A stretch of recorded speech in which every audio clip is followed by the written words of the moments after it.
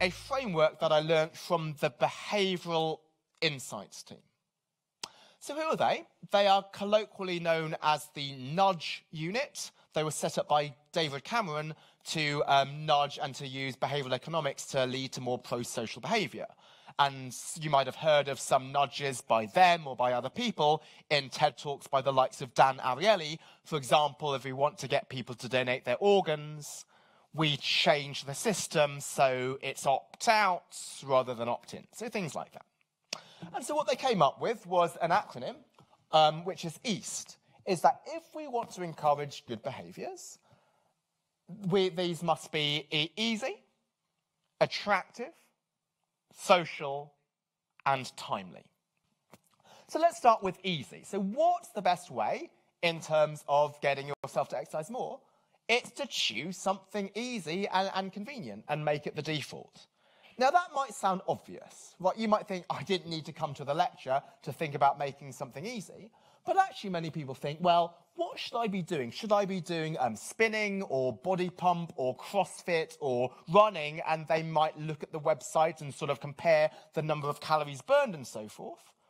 But notice, none of that was in what I spoke about for the last 20 minutes in terms of which is going to burn more calories. If you think about the mental benefits, anything that will cause you some stress and has some progress will cause those benefits that I spoke about. So rather than overanalyzing sort of which out of all of those has the best in terms of calorie burn, what is the most convenient in terms of what's closest to your office or what's closest to work? Because of the first bullet point here is the idea of consistency and intensity.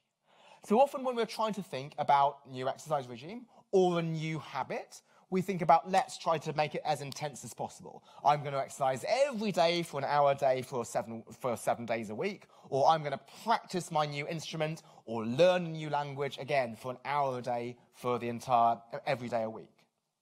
But that's contrast with consistency, which is what is something that I'm going to be able to maintain. And so here it might be that you're going to choose something which has a slightly lower calorie burn, but because it's close to your office or close to your work, you're going to do it.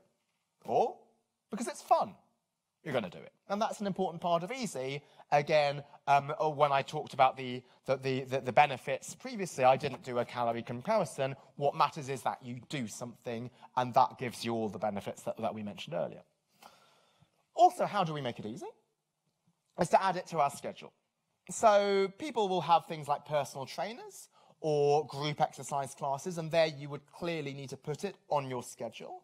And once something is in your schedule, you do it, right? We're good at sort of keeping things into our schedules, scheduled things sort of get prioritized.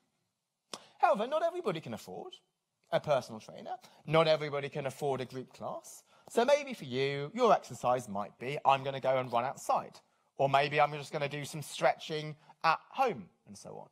But I would say that even if it's an individual workout, you should still add it to your schedule because that makes it easy, right? That is going to block out that time in your calendar and make sure you do it, because if you don't, then something else is going to come into that time and is going to crowd that out. It also means that it means that you don't waste time before the workout. So let's say I have programmed, let's say it's 10 a.m. in the morning, and I've put in my schedule, I'm going to go for a run at 10:30. Now, the time between 10 and 10:30, I'm probably not going to be wasting time checking social media. Why? I know that I'm going to go for the run at 10:30, so I need to finish what I'm going to get done beforehand. If instead I'm going to think, well, I'm going to go for my run as soon as I finish this presentation, then it may be that I just take as long as I want to on that presentation. So I take some time and I take a break and just check some email and go back to the presentation. Where scheduling something, one of the benefits of this is not only are you doing the activity, but also in the run-up to the activity, you'll be more productive. Why? Because you know that you've got this thing which is going to break up your schedule. Also linked to this is the idea of just small things are going to make a big difference. For example, let's say just taking the stairs at work. Once you do that once or a couple of times, you then become an autopilot. And again, this is something which has a neurological basis, is that when you're doing something for the first few times, this takes a conscious decision from the brain and is difficult. After making something a habit, it just gets imprinted in the basal ganglia of the brain, and then it happens just automatically. So again, the trick to making something easy is to make it a habit. So even if it is a small thing, if the brain is an autopilot, knowing I'm going to always take the stairs, or every Saturday morning I'm going to go to this fitness class, that is something which really does move the needle. And even if it's not the most intense thing, the fact that you're going to be consistent at something easy is going to outweigh that. Okay, so the second thing I'm going to talk about is attractive.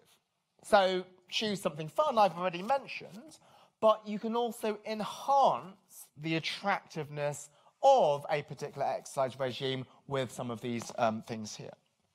So one of them is you could add additional rewards during the exercise, and importantly, only have those rewards being enjoyed during the exercise activity and not anywhere else.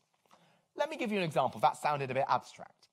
So one of my former colleagues at Wharton, called Katie Milkman, she wrote a very famous paper called Holding the Hunger Games Hostage at the Gym.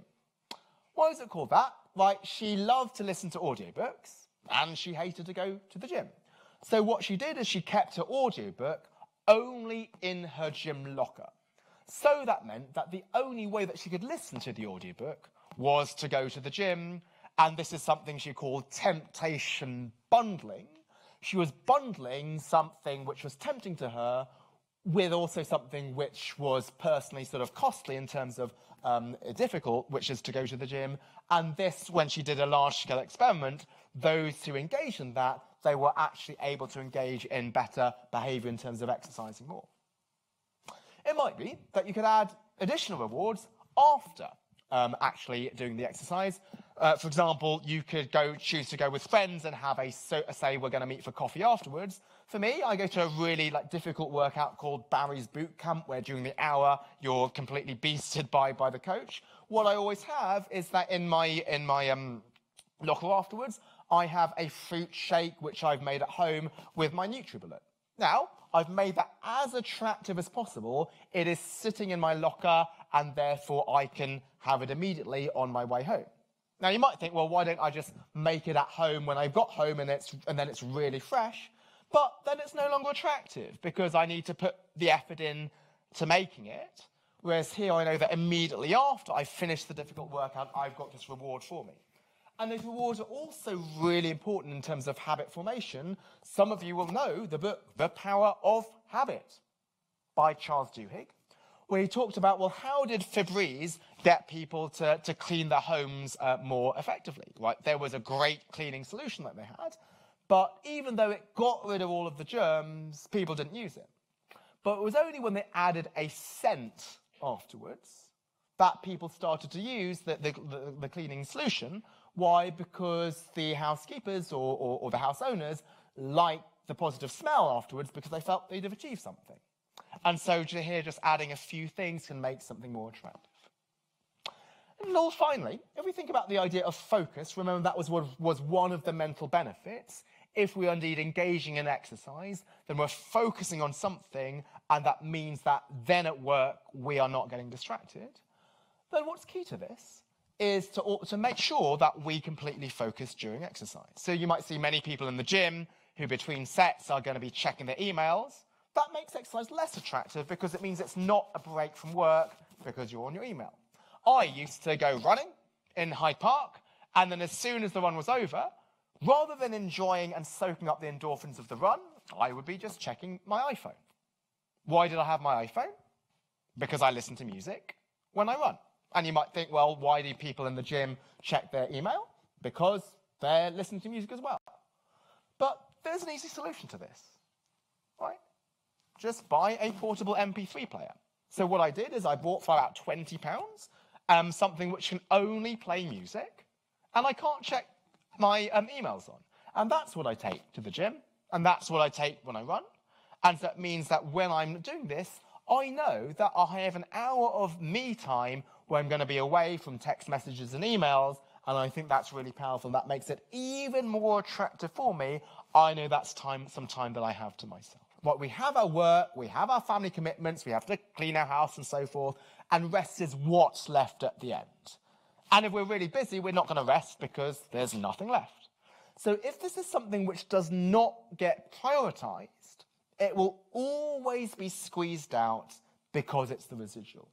And so it's something we need to prioritize. As a New York Times article stressed, it takes work to stop working. So unless we put this into our schedule, we're not going to do it. So one can think about planning your rest time as deliberately as planning your work time. Now, that doesn't mean that rest time needs to be something active.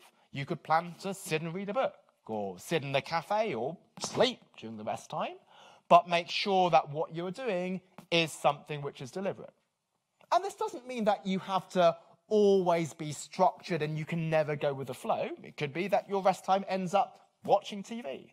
But again, to think about when you're doing this, if you're choosing to watch TV, that is a discretionary decision rather than something you're doing by default because you're chain watching after several hours of watching something else. So again, what I like to think about is that if I have rest time, is that these are maybe my 8 hours on a Sunday, which I've worked the entire week in order to do. Am I using those 8 hours as usefully as possible? I said usefully, not productively. I don't need to be doing something active. It could, again, be just chatting with some friends in the pub. But is this how I want to use my time? And if so, then that's a tick. If it's not something that's not, I'd like to shake myself out of the inertia. And similarly, what about eating, right? I sometimes think it's most efficient to eat when I'm on the tube from a place to another place, sort of eating a sandwich, but just the idea of just sitting down and savouring every bite. These things might seem small, but this is one of the pleasures of life, eating or listening to music, and these were just relegated to activities I would do simultaneously with everything else. So the message of this is just to be present, to focus on one thing. As a book by Spencer Johnson said, the best present you can give yourself is the present.